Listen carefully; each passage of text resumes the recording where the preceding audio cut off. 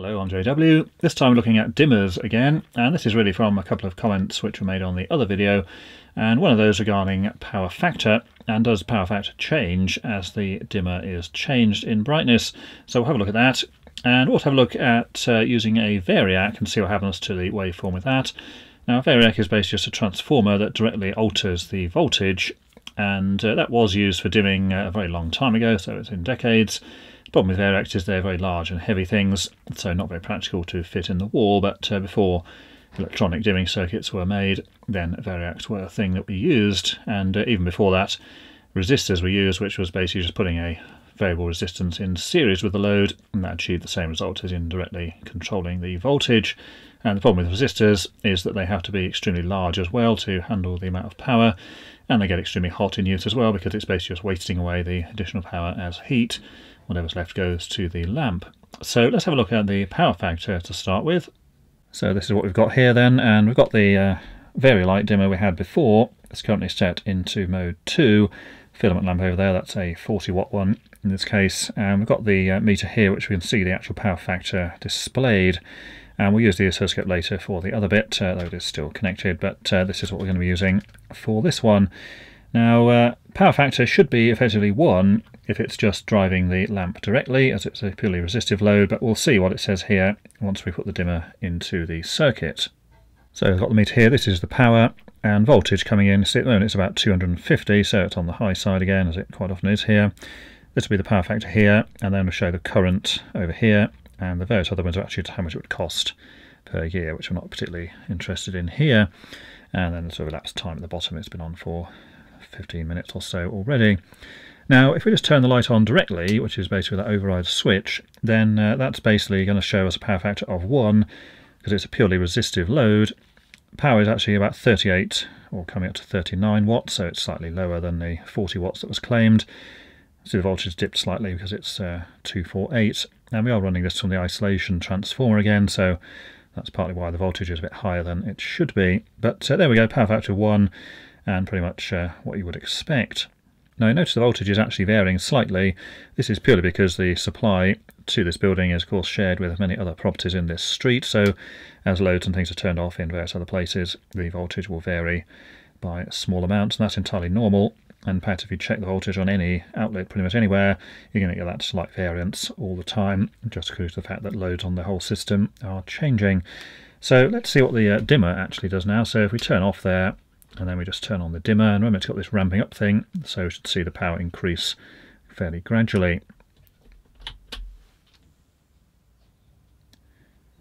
So see there, the power also increases up to around 38 watts. But even at full brightness where it is now, it's only got about 0.992 as power factor, so it's certainly not the same as we had before on the 1, but say it's pretty close to that. Now if we turn down the dimmer, we'll see the power here reduce, and also see what happens to the power factor. So just turning down the power now, and we can see the power factor is reducing as well. So if we're turning down there, say around 30 watts, power factor is now down to about 0.8, and if we keep going down further, so down to about 20 or so there, power factor is around 0.6, and if we have to get down to the absolute minimum this will go to, the power factor is absolutely horrendous at only about 0.2. So that's on the minimum there, and it's still using around 3.5 watts.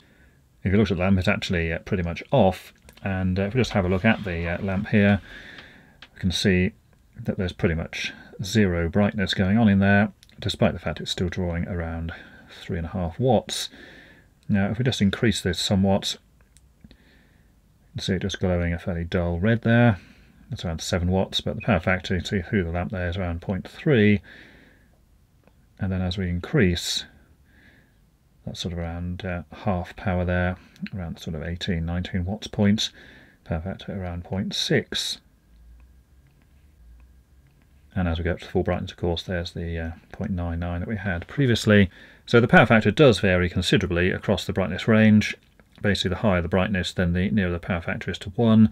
And of course, the lower it is, the worse it becomes. And as with the other dimmer, 37.7 watts or so on what is claimed to be maximum, but if we switch on the override, then we'll see that the actual power goes up to around 39 watts, and again the power factor then goes up to around 1. Now what about LEDs? Well, we'll try that 10 watt Corby lamp that we had in the previous videos, and this is a dimmable LED, so it will work with the dimmer we've got. Now if we turn it on at full power to start with, of course dimmable LEDs still work on the normal switch as well, it's just they obviously don't do any dimming. So we'll just turn that one on. This is supposed to be a 10 watt LED.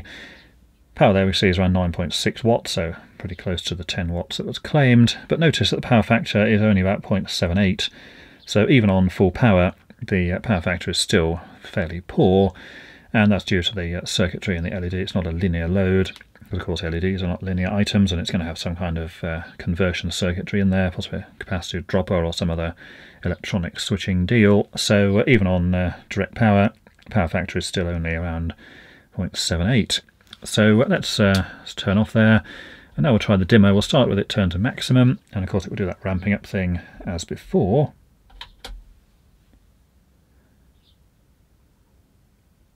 So a similar effect to we had with the incandescent lamp, 9.18 watts, so again slightly less than we had on the direct power, and again the power factor around 0.7, and we saw there that the power factor of course changed as the actual power did as well.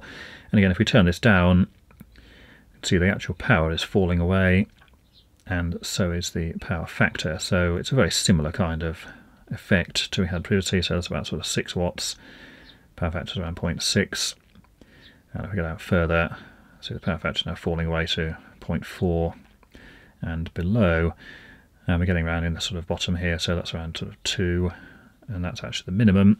So minimum is about 2 watts, power factor around 0.3, so fairly similar to what we had before. But the of course difference here is that even on full power with no dimmer involved, power factor is still only around 0.78. And we can just switch that in there, and again that's your full power, 9.7 watts, and again power factor 0.78.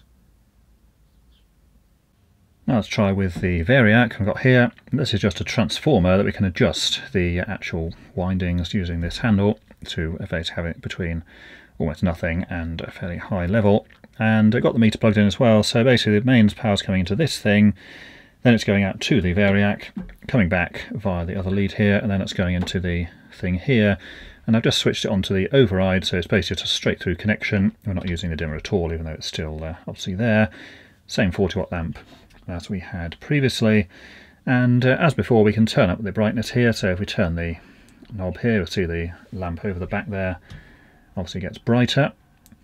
So certainly in terms of functionality it's pretty much the same, but let's have a closer look at what's going on with the power and also the power factor over here. Now starting out here with the Variac on minimum, and we can see it's already drawing around 12.5 watts with a power factor of 0.6, and this is mainly due to the losses within the transformer itself, or the Variac itself. If we actually take the lamp out of the socket, then here it is. So now there's no load attached, but we're still using around 12.5 watts. This is a problem with Variacs and variable transformers for this application. They do waste quite a lot of power, and so in this case it's around 12 watts even when no load is connected. And power factor you see is around 0.6.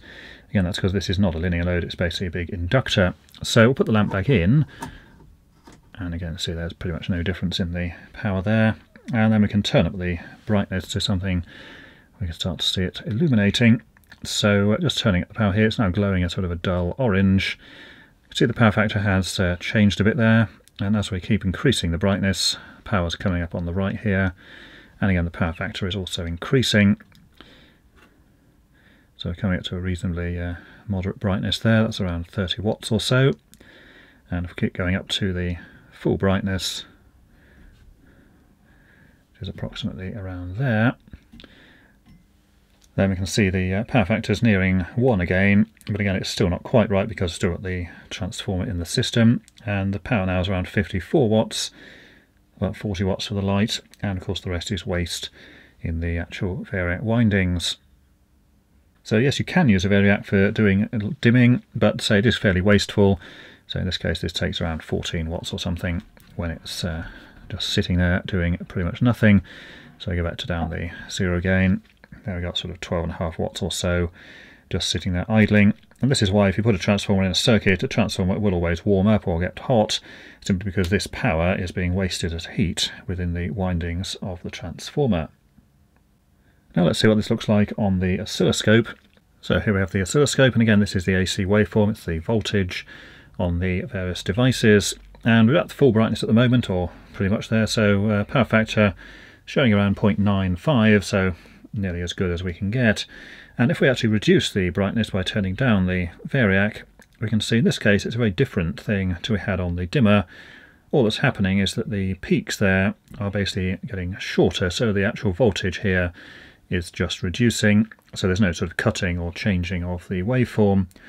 Now down to about half, that's showing about 27 watts there. Power factor is around 0.8, and we can continue turning down there, so we're coming down now. The lamp is a very dull orange, and power factor is now reduced down to about 0.75, and as we just go low, it's just simply reducing the size or the amplitude of the waveform here. So it's the same basic shape, except of course we're now having much smaller peaks there, so the voltage applied is actually less. Again, we turn back up again. Power factor seems to vary between about 0.8 and about 0.95.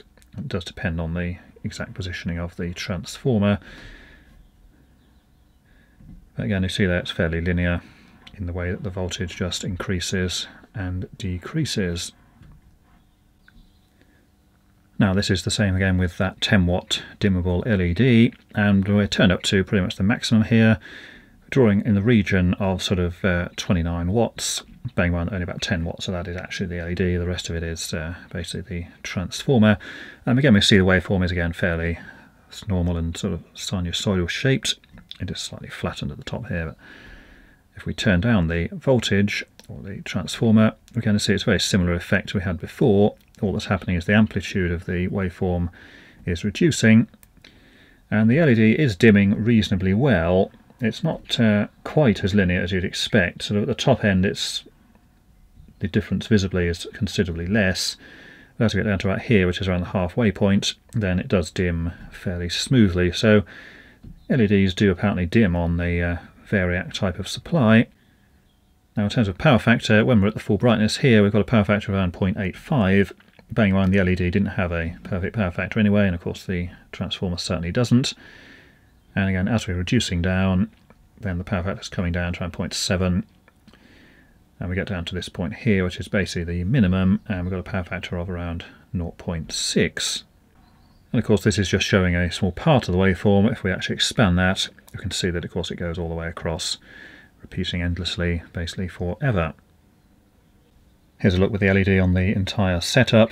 So this is pretty much at the full brightness here, and as we turn down the control here, you'll see the LED does reduce in brightness, and as we get to a certain point here, then it reduces considerably more quickly. That's the point at which it's basically completely off, but there is actually quite a bit of movement left there.